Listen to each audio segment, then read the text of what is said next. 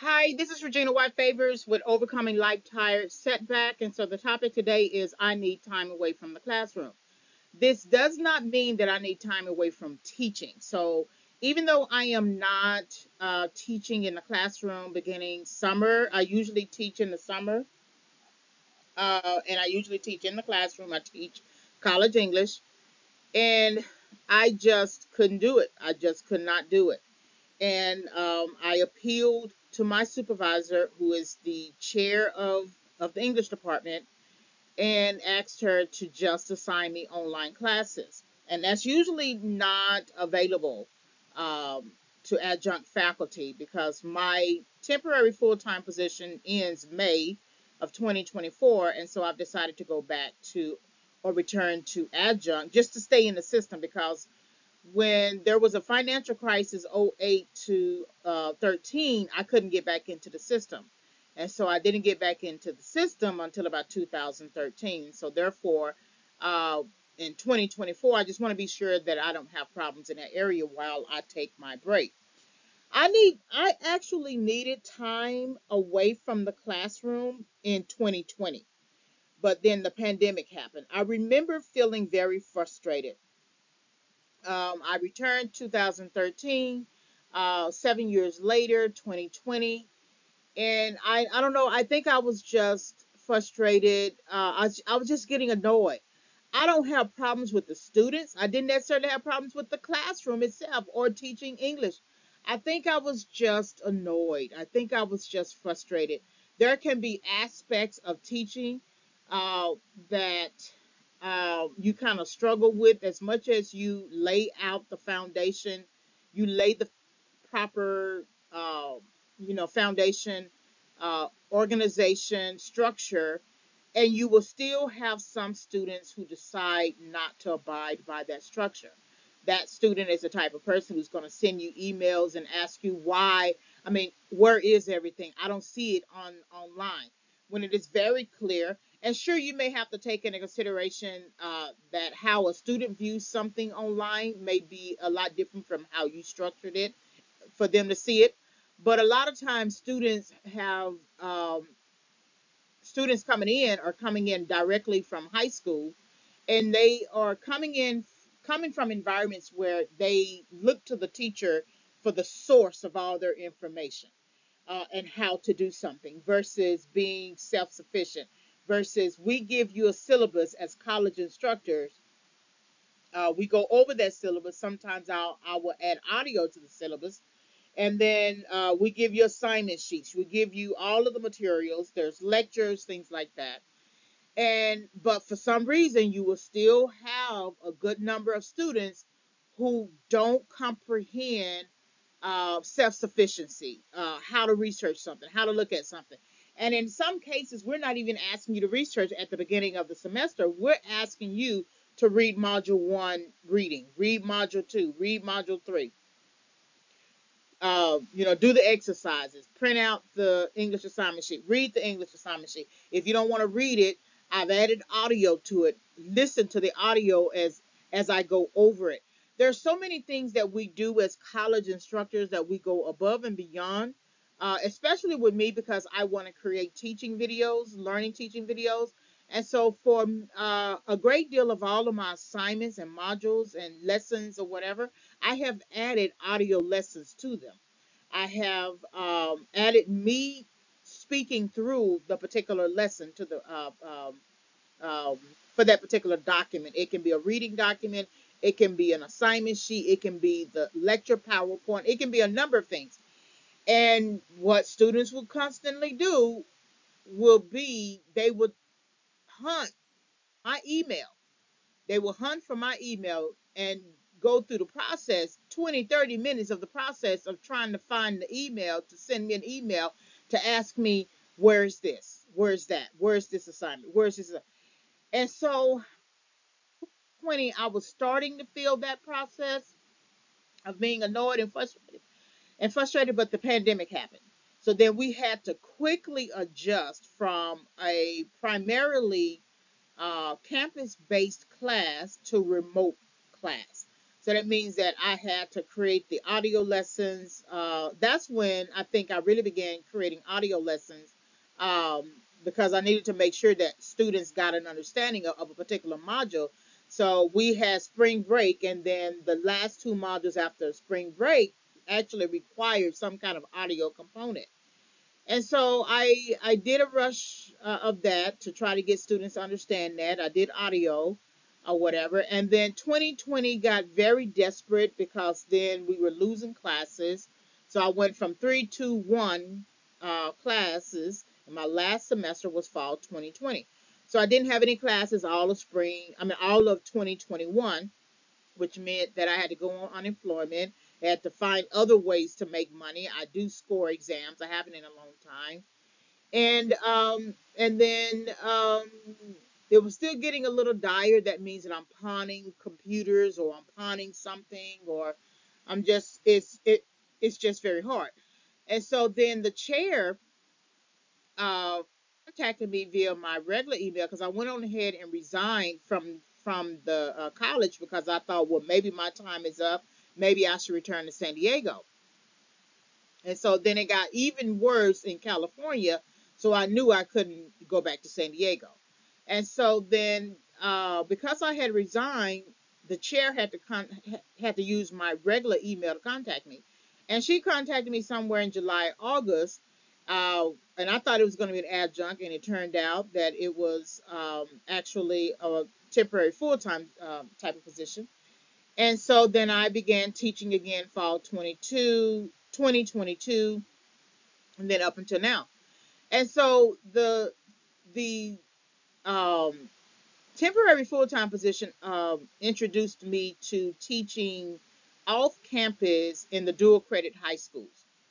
We have high school students in our classes on the college campuses, but they tend to be the types of students who have a very good understanding. They have come up to the standard of college thinking. So we don't have really a lot of behavioral issues that you will find in the college environment. But when you go to the high schools, it's much more stressed. It's, oh my goodness, it's much more stressed. It's much more erratic. It's much more chaotic. You leave there literally, I don't know, with high blood pressure. You could have a heart attack. And so we were not prepared when we were training to teach in college, going through the graduate school route versus getting a teaching license. Usually people who want to teach in a secondary environment, which is K through 12, they get a bachelor's degree. They probably spend time in the discipline in the major, and then they study for the state teaching license, and then they get a teaching license, and then they apply for a job. For college teachers, it's not like that. It is a bachelor's, master's, PhD in English, or bachelor's, master's, PhD in history. And so you learn and you train and you student teach within a college environment. And it doesn't matter who the student is, whether that student is a high school student or a college student, and they're usually uh, college students, right? College age students. Uh, that's what you are used to. That's what you are accustomed to. That's what you train towards. So fall 2022 marks the very first time where I have to consistently go into the high schools. I started back in 2013 or 14, but then there was a gap, and then I didn't teach anymore. And then 2022 to 2024 is when I had to spend more time. So then um, it's stressed. I'm not coming to the job or to the campus stress. Is once I get into the environment. The environment is very chaotic. It's very erratic. You don't have your own classroom, of course, because you're the college teacher is who's visiting the classroom. So then you're taking over somebody's classroom, which is very nerve wracking because all of us are teachers, and when we get access to our boards, our whiteboards, we want to prepare the board. Well, here it is. I'm coming in as a college teacher for 1 to 2 hours teaching two classes, and I'm taking over somebody's classroom and I'm taking over somebody's board. So that means I have to erase. I have to erase everything on the board so I can put the stuff that I need to teach on the board. That bothered me very much because, again, we're teachers. And so I had to do this at multiple classrooms, right? And um, and then you're dealing with the teacher whose classroom you're using, wanting to bring some of their students into the classroom that you're teaching in. And the problem with that is that there's a liability issue when it comes to teaching students who are not on roster. So even though she's teaching them, but if they're in the classroom with me, it's a liability issue for my college. So then you have those issues, and it's reinforcing the idea that they cannot be here, and then catching some heat for that.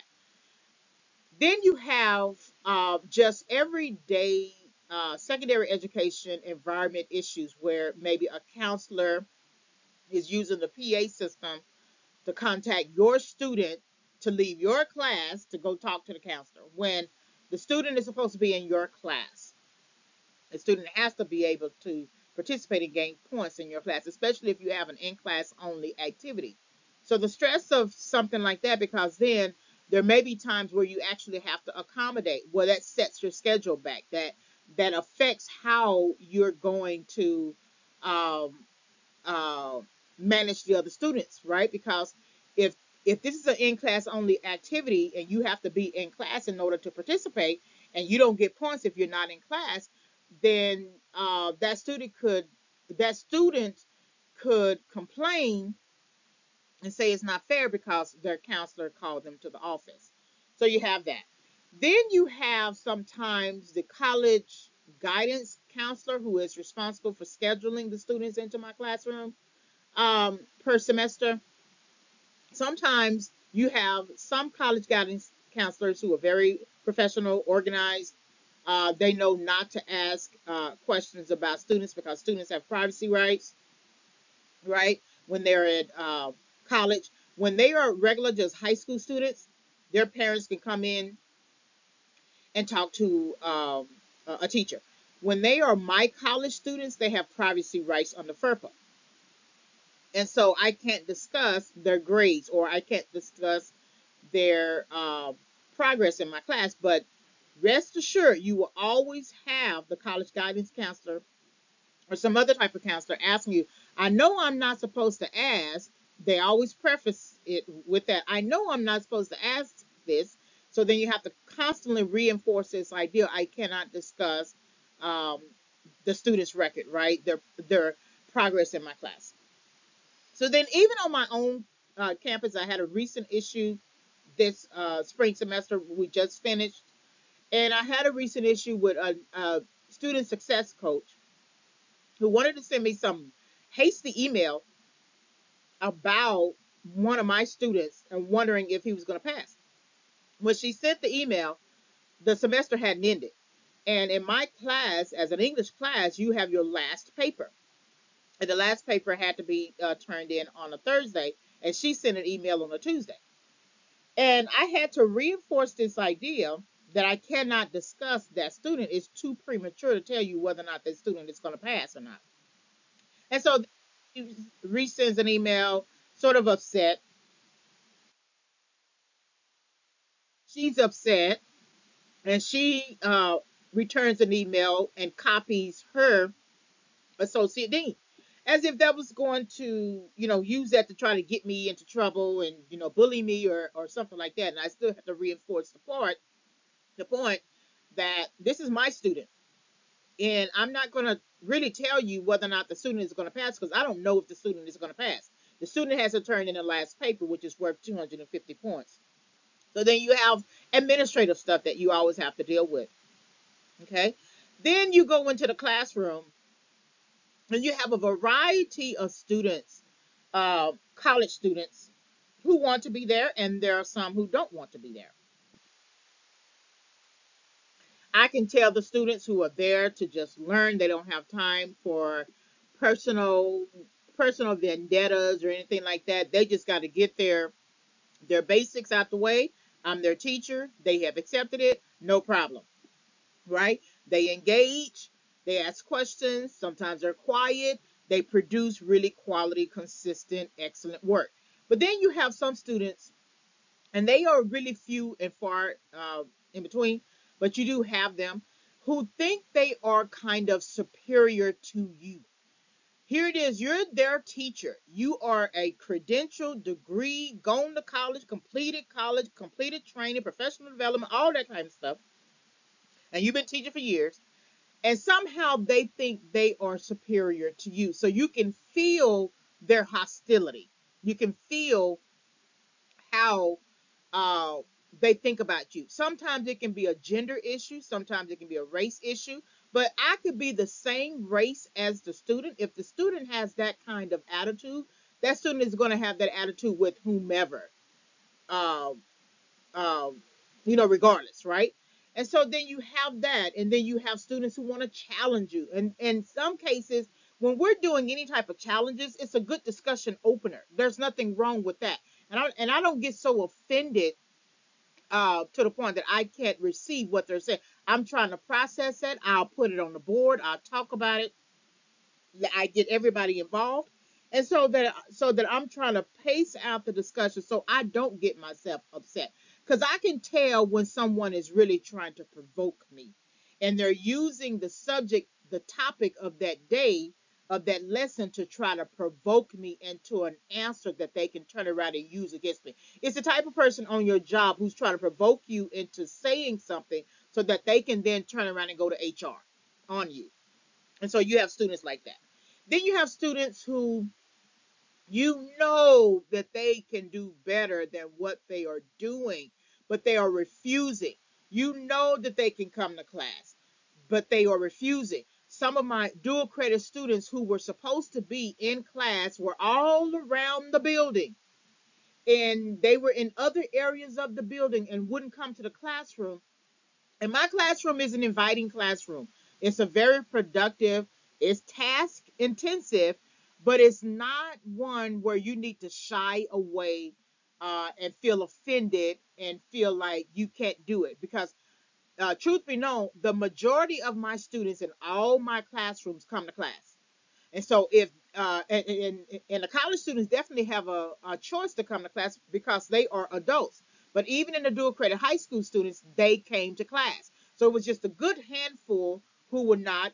They'll show up. They think it's an online class. So then you got the frustrations of that.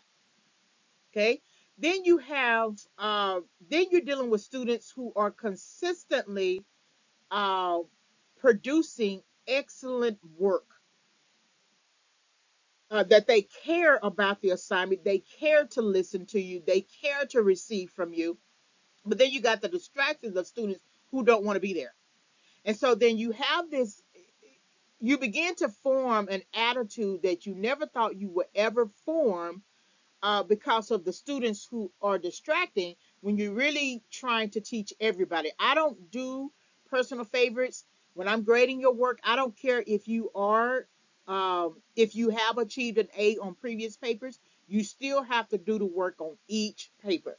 And you can easily get a B on the next paper if you don't do the work. Even if you are even if you think you may fall under the category of an A student. You're not an A student until you get an A in my classroom. And so the classroom is just, I'm so tired. I'm so tired. I'm so tired. I'm so tired. And for all the reasons that I have explored, and there are many, many more, and I'll probably do one where a separate audio lesson, maybe when I go on video to talk about it, that it's just such a tiring enterprise. I'm not tired of teaching. Again, I said this in a previous slide, that I'm not part of the viral movement of teachers quitting, or other people quitting their 9 to 5 jobs. No, I'm not tired of teaching per se. I just need a break from the classroom. I need a break. I need a break. And I felt that I needed a break this past semester, spring 2024, when I found myself catching an attitude about a group of students, dual credit students, who, when they come to my classroom, they're very disrespectful.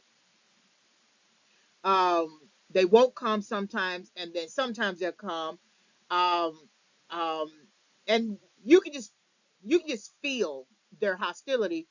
And I say, you know what? I have reached out to you. I have sent feedback. I placed feedback on all of your submissions, and I've done all I can. I've sent emails. I put this in an announcement for everybody. I've done so much to try to reach out to you. You know what? If you don't want to get it, you just don't want to get it. If you don't want to pass, you just don't want to pass. I'm not worried about whether or not you're going to pass. That's on you. And a part of that statement has some kind of truth and credence to it.